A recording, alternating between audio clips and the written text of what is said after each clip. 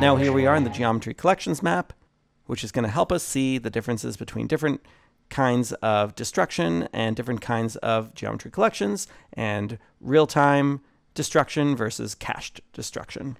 Just a word of warning that, at least for me, the Geometry Collections map took like 30 minutes to load. None of the other maps took that long, so if it looks to you like Unreal Engine has frozen, it's very likely it has not. It's just doing something behind the scenes. Maybe you could find out more in Visual Studio. I didn't open it through Visual Studio, so I couldn't see the log in that way, but just be warned, it takes a while. And let's look at this together. Geometry collections, of course, are a little different from static meshes, and static meshes and geometry collections do not work well together. If you're trying to get them to collide with each other, you first need to take your static meshes and turn them into geometry collections. Little information about best practices. We'll just do some panning. So here we go. This is about everything being watertight. You can see here, this is showing that all the pieces of this fit together, watertight, nothing broken up, keeps your assets manageable when you're fracturing. In the case of building modules, we recommend that pivots obey Unreal Engine's gridding system. Standardizing widths and heights with the grid in mind will make life a lot easier, right? So that's just another way to keep things watertight, have everything snap very closely together. Even if your modules share the same textures, you should apply a unique material ID per material type. When fracturing occurs, this will generate a second ID into which you can assign the appropriate internal material. So obviously, if you want the outside of your objects to look different from the inside when it's fracturing, this is key.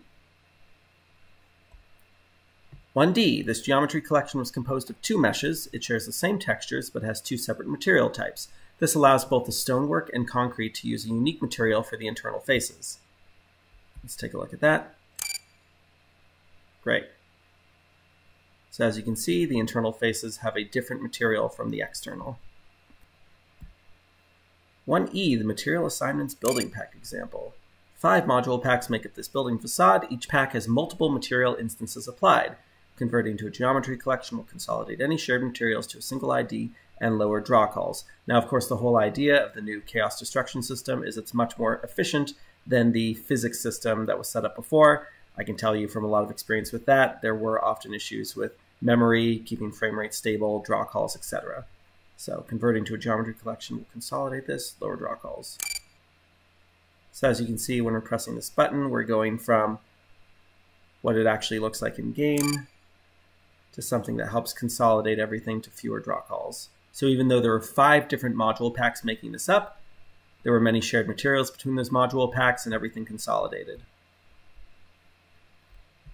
1F, material assignments building pack example. Meshes can be converted into geometry collections in any combination. Small modules are more flexible in terms of placement, but risk higher draw calls, visible seams, and repetition when duplicated across a structure. Larger combined modules are less flexible, but can be fractured and clustered to hide seams. So these are just some pieces that are not set up for fracturing. How much do you want items to retain their original shape when being fractured? Something worth considering. So here we're going to be looking at a few pros and cons of different collision behaviors. Analytic collision volumes provide a simple representation of rigid bodies. Boxes wrap the body in a similar way to a bounding box, whereas spheres and cylinders are positioned to fit within the rigid body. So there you go. So outside the object versus inside the object. 2B, analytic collisions. So these are faster with a lower memory footprint, but have low accuracy. There's the box, as we saw over there, and the sphere over there. They both look pretty good to me. 2C, as shown in 2A, a box collision will naturally wrap the entirety of each rigid body. Consequently, the simulation will begin with bodies intersecting, and we will often see them pushing apart. Modifying the collision reduction percentage of an asset can drastically improve this behavior. So this is just a little bit more precision. Let's see what happens. Okay, so that's it with analytic collisions. Now we're going over to implicit collisions. So this, of course, is much more precise. Instead of just a simple sphere or a cube, we're starting to generate much more fine, you could say, voxel level detail of what's happening. And here's a simulation, and of course this one is going to be more accurate with tunable performance, but a much higher memory footprint. Yeah, that looks a little more realistic than our simpler one over at 2C or 2B. Then here we go, level set resolution. So you can see as the grid degrades in resolution, you kind of have a simpler collision bounding area, but it's also going to have a lower memory footprint, so there's your balance. I wonder if you'll be able to have this kind of set up for different hardware configurations, so a higher end computer could use something like that and a lower end computer could default to that. Okay, 2G, the current implementation to allow collisions between geometry collections and static meshes is by the addition of a static mesh simulation component. The sunken box below the pillar provides an example of where this component has been added.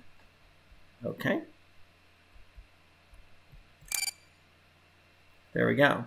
Okay, so this is interesting because, as I said at the beginning, and what's been in my experience so far, I thought the static meshes did not play well with geometry collections, and you have to turn everything into a geometry collection. But it appears here, maybe this is new, or maybe I missed it in my previous tests, that there's now a static mesh simulation component. So that little pyramid is a static mesh, and everything collapsing around it is a geometry collection, and they can still interact with each other. Great, good to know. Into the next room. Hello, full-size buildings. Modular simulation example in real time. Here we see an example of a building collapsing.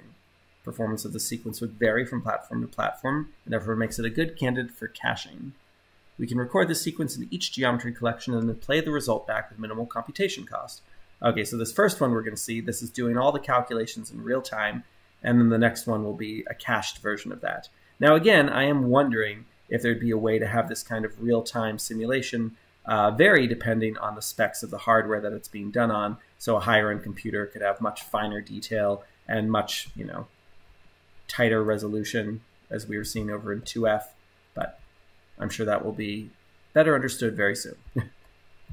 Okay, here we go. Let's do it. We got a detonate button. Bam.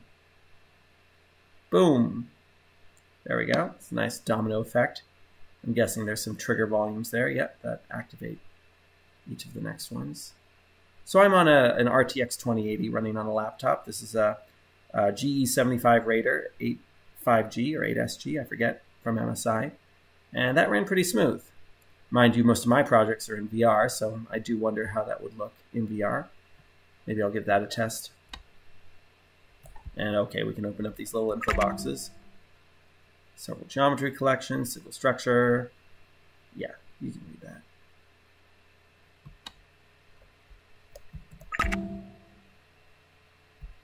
Every asset has a unique solver. This ensures the simulation is contained. Right, so again, about optimization, but I'm pretty sure this next room is going to be the most optimized version of this. So this will all be cached. Yep, cached simulation example. Right. Geometry collections now switch from dynamic and static states to kinematic, and their target caches are set to play. And I bet this will run pretty smoothly on just about any reasonably new computer. Right, so again, nothing here is happening real time. Basically, this whole simulation was simulated ahead of time, and now it's just playing it back as though it's just a standard animation. Yeah, that looked super smooth. Oh, hello. Yep, simulation caches are embedded into a level sequence. There we go, just like an animation. Yeah, there you go. And you can control other parameters such as starting position and playback speed. So maybe you actually want something to start a little bit later in a simulation. That's all available to you if everything is cached.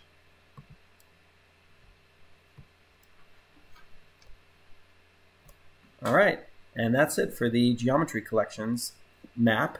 In the next video, we'll look at Chaos Examples 2, the fracture map.